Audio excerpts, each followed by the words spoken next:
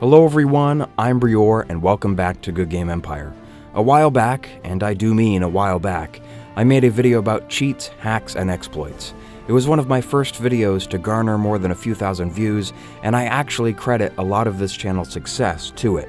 In retrospect, I wish I had made that video a little bit later on, when I had a better microphone and a better understanding of how to make videos.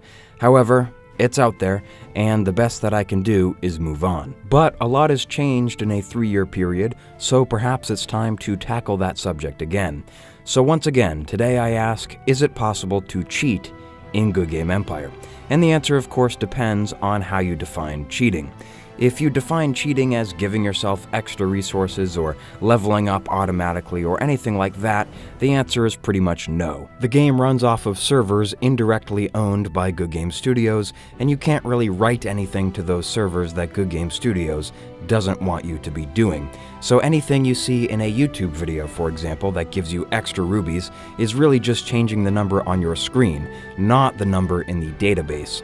And when you refresh your page, that number will go back to normal. In other words, it's not permanent, it doesn't actually work. Most often, these suspicious YouTube videos will point you to an executable to download. That executable will either take your login information, like your username and your password, or it will request that you fill out some surveys. And when you fill out those surveys, somebody is making money. While it may not be possible to just give yourself extra rubies, it's widely known that Goodgame Empire is very repetitive. What if you could get your computer to play the game for you, doing such actions as recruiting troops, producing tools, and even sending attacks? Well, this is the central idea behind a form of cheating called botting. It's when players use scripts and they leave the game window open and their computer plays the game on their behalf. Perhaps you've heard of botting not because somebody you know is doing it, but instead because Goodgame Studios has really made an effort to remove it from the game. It used to be that you had to recruit your troops 5 units at a time, and there was also an incentive to recruit just 1 troop at a time, because if your alliance was active and could answer help requests very quickly, that was a way to double the number of troops that you could recruit in any given amount of time. So you had to be very active going through the barracks window and adding troops to the queue. But Goodgame Studios changed that so you can now recruit, I think, up to 400 units in one go, and if you have the build items for the barracks, you can even go beyond that. So bots aren't very useful for troop recruitment or tool production anymore. Also, within the past few years, Goodgame Studios greatly increased the ability of the game itself to detect when you are using bots. If you are suspected of using bots, the game will ban you, at first for just a few hours, but repeat offenders can earn themselves a permanent ban. Exactly how the game determines whether or not you are using bots is undetermined, but most likely it's looking for very timely actions. So, if the player opens up the recruitment window every 5 minutes exactly, that is more likely to be a computer than a human being. Each time new features are added to the game, the authors of these bots have to go back and fix their bots so that they can work with the live version of the game. I was actually offered a copy of which is one of the more popular scripts by somebody very close to Goodgame Studios. It's possible that they were just trying to bait me to see if I would accept the offer, but I never found out because I turned it down. If you perform a Google search for you're not going to get any relevant results. To get a copy of the script, you would need to know somebody in the game who's using it and who trusts you enough to share it. If you were actively looking for somebody to share the bot with you, you would probably get reported to Goodgame Studios and banned. Even if you managed to get a copy of the bot, you could very well be automatically detected using it and, once again, banned. And finally, Goodgame Studios has really ramped up their Ruby offers recently, and it's been annoying, but there's a reason why. Each time these Ruby offers pop up and obscure the screen, the player has to go up to the top corner and click on the red X. This is not something that bots are good at doing. It messes them up.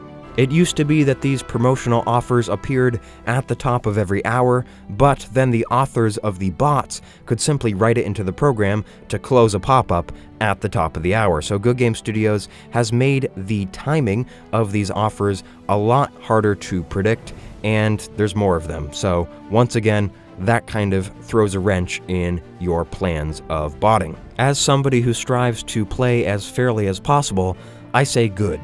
But let's talk about some of the other things that players have done over the years to get the better of Goodgame Studios. Specifically, let's talk about the payment shop. It used to be that you could extend the duration of a primetime offer. All you'd have to do would be click on the offer in the game, and that would open up the payment shop in another tab. In that tab, as long as you left it open, even if the offer expired, so long as you bought rubies, you would still get the relevant bonuses. Players would purposefully let the primetime offers expire so that they could combine it with the deal that would follow the primetime offer. As you can imagine, there were some really great deals to be had, but unfortunately this trick won't work anymore. One thing that players have been doing more recently is using a VPN to buy rubies as if they were from another country. I've never done this myself, and I don't know if this trick is still working. If it is, I imagine the developer will be pretty quick to address it once they hear about it. But anyways, here's how it works. If you were an Egyptian, for example, you could buy rubies for much cheaper. I don't know exactly why that is. Perhaps it's because Egyptians could have less disposable income. Again, I don't know, but for whatever reason, rubies are cheaper when you buy with that currency from that country. So, using a VPN, you can make it look as if you were from that country, and you can purchase rubies at that country's price. So players were getting a really great deal. Keep in mind that if you mess around with the payment shop in any way, you could be banned permanently. If you've ever seen a player on the world map who has protection mode activated for like 20 years, that player has been permabanned. When you purchase rubies in Goodgame Empire, they are credited to your account pretty much instantly, and many players have tried to abuse this by charging back their credit card, i.e. denying Goodgame Studios from actually taking the money from them, even though they've already got the rubies. And this doesn't really work. Goodgame Studios obviously knows about this, and once again they will ban you until you pay them the amount that you owe them. Another form of cheating is purchasing an account from somebody else. I call this cheating because it is technically against the rules of the game, but it's a way to get ahead without putting in all that work. There are only two problems with this. First, it's not very secure. First, you have to pay a stranger on the internet, and you also have to trust that stranger never to log back into the account or reset the account's password using the email that the original owner signed up with. The other reason that I don't think this is a good idea is because just buying a high-level account won't get you the knowledge you need to run that account properly. The tutorial of the game should teach you a few things, but ultimately you will need to level up your own account to really get the hang of things, or I suppose just watch a lot of my videos. Jokes aside, this is really not something that I recommend, because I've heard a lot of horror stories about the original account owner coming back and reclaiming the account without offering a refund. Finally, one other thing to consider is that the account may have a very bad reputation. Perhaps the previous owner was a real jerk and made a lot of enemies in the game. Those enemies might be in powerful places and might be able to deny the account from getting into high-level alliances and all of that. So all of the forms of cheating that we've talked about earlier in this video are either ineffectual or, in my opinion at least, way too risky. But what if we change the definition of cheating simply to taking advantage of some of the more poorly designed elements in the game? Well, there are lots of opportunities, and I've been sharing them in many of my videos. Specifically, if you go check out one of my Quick Tips episodes, I believe it's Quick Tips number 3, that's the Exploits edition, and in it I share a lot of hidden tips with you. While some tips have been around in the game for a very long time, like being able to send your tools to the Green Kingdom through Barremond for free, others are introduced with new features. You may have heard that when Goodgame Studios introduced the global inventory for decorations, some players were able to double their decorations overnight. I forget exactly what the steps were, but I think if you took one or two specific kinds of decorations out of your outposts and put them into your ice castle, and then you waited 12 hours overnight, they would be doubled. I heard about this on the very last day before it was taken out of the game, so unfortunately I didn't get to double any of mine, but many players did. Goodgame Studios said on the forums that it would remove any doubled decorations, but I've heard from many players who took advantage of this exploit that that was not the case. You could have also sold these decorations for coins.